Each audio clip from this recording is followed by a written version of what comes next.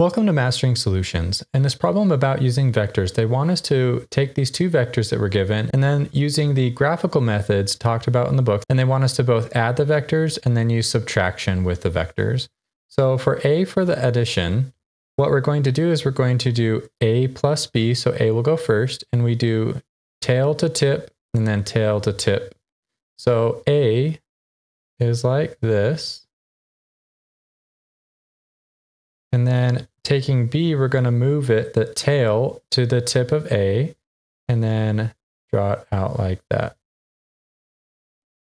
And now for part B, what we're going to do is we're going to do the same process. We have the tail to tip, except that we take the second one that we're subtracting and we flip it. So we have A coming down like this. And then B normally goes up like this, but we're going to take it and go backwards. But whenever we do the two vectors, we still do the tail to tip. So now we need to slide it. So let's come over here. So A is going to be the same like that. Only B now is going to come down this way.